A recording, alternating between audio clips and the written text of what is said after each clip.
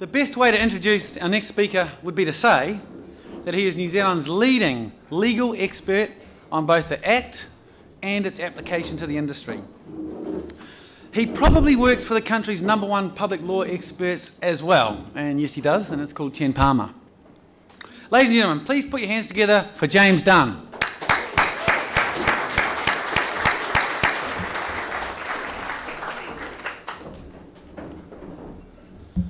Good morning, everyone. Grant's asked me to, perhaps as a sort of a taster for the rest of the event, to take everyone through the Act, the New Zealand solution, how it came about, what it means, and where it fits into the grand scheme of things. So I thought I'd start that by talking about the principles and the purpose behind the Psychoactive Substances Act, because in many senses they are the most revolutionary part of legislation in a New Zealand drug law and even a global drug law context. So the purpose of the Act, and this is set out in Section 3, is that it's to regulate the availability of psychoactive substances to protect the health of and minimise harm to individuals who use psychoactive substances. So in there we've got a recognition that the purpose of this legislation is regulation, and we've got a recognition that individuals do use psychoactive substances. And then moving on from there, you then move to the principles behind the Act, and these are the principles which every decision maker under the Act has to take into account. That a psychoactive product that is approved for use by individuals should pose no more than a low risk of harm to individuals who use it. And before a psychoactive product that is approved for use can be approved for use by individuals, the degree of harm posed by the product to individuals who use it should be assessed by the authority on the basis of, and this is important, this part, on the basis of evidence and the advice of an expert advisory committee. So we're not talking here about whether the risk of harm should be assessed on the basis of what a politician thinks about it, or what the media thinks about it, or even what the people who use the product think about it. We're talking about evidence meaning preclinical and clinical trials into the safety and efficacy of the product. A psychoactive product that poses no more than a low risk of harm to individuals should be approved, and a psychoactive product that poses greater than a low risk of harm to individuals should be prohibited. And finally, a psychoactive product that has not yet been approved should be prohibited on a precautionary basis until it has been assessed and the authority is satisfied that it poses no more than a low risk of harm to individuals who use it. So what we've got here effectively is a market clearance system. If you want to enter the market, you must provide reputable clinical evidence to the Psychoactive Substances Regulatory Authority that your product poses no more than a low risk of harm. And until you can do that, you are not permitted to sell it. One of the other things that's important to understand about the Act, and this underlies a lot of how the Act fits together, is that the Act draws a distinction between a psychoactive substance and a psychoactive product. A substance is your active ingredient, and a product is that active ingredient packaged up and ready for retail sale. And the reason that approach has been taken is what that means in terms of risk assessment is that you're not looking at a substance and trying to work out every conceivable way that it might be used and every conceivable concentration that it might come in and work out whether that's safe. You're looking at a product where in theory you should know how much it weighs, how much it costs, how it's packaged, how it's supposed to be used, how much stuff is supposed to be in there and what the expected effects are going to be. And that's really important in terms of making decisions on an informed, evidence-based basis. The Act establishes a really detailed system of control at almost every level over the market in psychoactive substances. So the starting point in the New Zealand context is that the import of psychoactive substances requires a licence. At import, the authority requires evidence that the substance you're importing is what you say it is. The manufacture of psychoactive substances requires a licence. Increasingly now, there's a code of manufacturing practice that has been rolled out over the next 2 to 3 years. That will move manufacturers towards total GMP compliance status, probably by the end of 2015-2016. In terms of wholesale, that also requires a licence, and finally, retail licences. Every retailer must have a licence whether they wish to sell online or through a physical store. And off to the side a bit, there's also a licence for research, which is really important because one of the concerns when the Act came through would be that it would actually represent a block on research. Because the way the Act works is to blanket cover every psychoactive substance that has ever been invented, and in fact some that haven't. It's important that there is an opportunity there that researchers who wish to research psychoactive substances still have a way to do that it complies with the law. Next question. What exactly is a psychoactive substance? Quite important because it affects what the Act covers to. The Act defines a psychoactive substance, and this is you will have questions about this, so just bear with me. It's a substance, mixture, preparation, article, device, or thing that is capable of inducing a psychoactive effect by any means in an individual who uses that substance. So what you're looking at there is a very broad attempt to future-proof the Act against anything people might come up with in the future to induce psychoactive effects in people. Now, accepted from that definition, we have controlled drugs, precursor substances, so we're looking at the precursors to, for example, methamphetamine, medicines, herbal remedies, dietary supplements, food, alcohol, tobacco, and the catch-all, anything else the authority decides ought to be a psychoactive substance. And this is to avoid the kind of situation where somebody presents something as, for example, fish flakes or CD cleaner or sticks not for human consumption on it, but as soon as you look at it, you know that it's for human consumption. And we all know the kind of products we're thinking about here. So obviously one of the big gaps in that, of course, is that it doesn't apply to currently controlled drugs. Those drugs remain illegal. But there's a very broad range of substances it will apply to. There is, of course, a legitimate question here about what induce a psychoactive effect means, what the primary purpose of inducing a psychoactive effect means. At the moment, and so far, we're only 8 months in, that issue hasn't really come up. Every product that's kind of come under the ambit of the Act, everyone knows was always supposed to come under the ambit of the Act. But it probably will be an issue that will come up sooner or later, particularly as so there's an aligned piece of regulation coming through probably this year, which will deal with natural supplements and herbal remedies and that sort of thing, and you might then start to see some potential for a bit of back and forth at which regulatory regime a particular substance fits into. So once you've got your substance and you've come up with your product, how do you go about getting it approved for sale? You'll have to make an application to the authority, and as I've said, that application will need to be supported by evidence. That evidence will be then assessed by an expert advisory committee.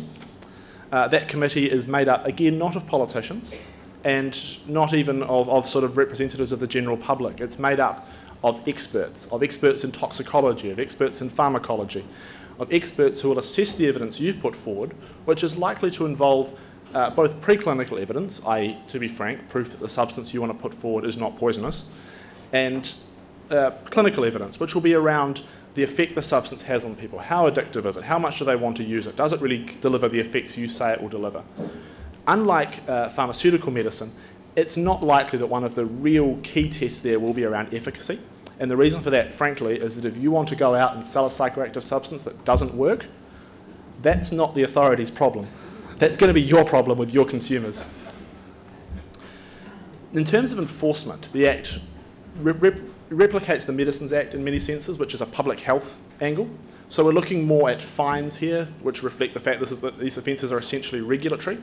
So fines rather than imprisonment. I think there is a term of 2 years for deliberately selling an unapproved substance. And at the very, very bottom level, if you're found in possession of an unapproved substance, you can get an infringement notice and a $500 fine. Now, frankly, I think that is a solution in search of a problem. But the Cert Committee, when they put the legislation through, felt very strongly that they needed to send a strong message against something or other. Once a product has been approved, it's still subject to a range of controls about how it's packaged and sold. So the key one is that it has to be sold, obviously, in a licensed premise.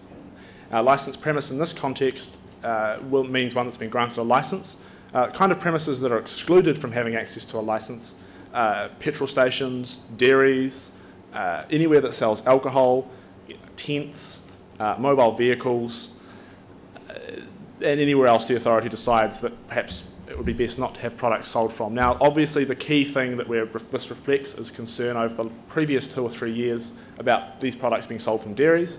I'm not certain it was ever a huge issue that they were sold in petrol stations, but that's in the legislation, so it's important to bear it in mind. There are also controls on who these products can be sold to. They can't be sold to anyone under the age of 18. Products have to be packaged in particular ways. They have to include health warnings. Increasingly, they'll have to include barcodes, batch numbers, all of the information about ensuring that a substance is safe, that people know what they're using, they know what they're getting, they understand the risks of using it, and they know the consequences of doing so. So how do we come to this legislation? We came to this legislation because we tried a range of other options in terms of controlling new psychoactive substances that, if you would go anywhere else in the world, they're now trumpeting as new and innovative measures. So we're looking here at, for example, analogues, at emergency scheduling, at trying to impose blanket bans. We've tried all of those over the last 10 years. Not one of them has worked. In most cases, they haven't even worked for a day. We had emergency scheduling of psychoactive substances between 2011 and 2013, and I don't think a day went past when psychoactive substances were not legally available in New Zealand. So one of the advantages of this Act is that it does represent, as Ethan said earlier, a real breakthrough, because it's a recognition by a government that effectively, if you must use drugs, use these ones. We know these ones are low risk. We're not saying they're safe. In fact, under the Act, it's illegal to claim that your drug is safe. But we do know they are low risk. And we'd rather that you use these than dangerous drugs where we don't have control over the market, we don't know who's selling them, we don't know who they're being sold to. So this Act, in many senses, is all about control. It's about admitting this market exists, admitting that it will continue to exist, no matter what we do, and saying, well, if it must exist, let's take control over it. Let's understand how it works. Let's establish a system where when every psychoactive substance enters the country, we can track it through every manufacturer and retailer down to a granular level. So if there is contamination, if there is a risk of harm, we can easily take that product off the market and protect the public and protect public health. The Act is interesting also because of these potential international ramifications. And some of these, I think, funnily enough, are quite optimistically included in the legislation. There's provision in the Act for export certificates, where the authority will provide a certificate for an approved product that says, this is an approved product, we're satisfied it poses no more than a low risk of harm.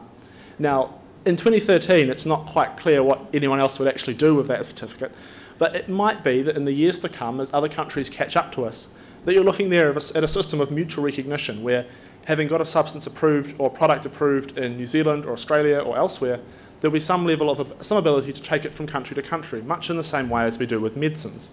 So there are real possibilities here for a realistic international reappraisal of where we sit, where we stand on drugs. As I've said, one of the gaps is that there is no space for controlled drugs in here. They're not covered off, and in the future it may be that a future government will decide that is a much more rational and sensible way of approaching the issue of controlled drugs than what we do with the Misuse of Drugs Act, which could be charitably described as sticking our head in the sand and pretending that somehow if we ban these things hard enough, they'll go away.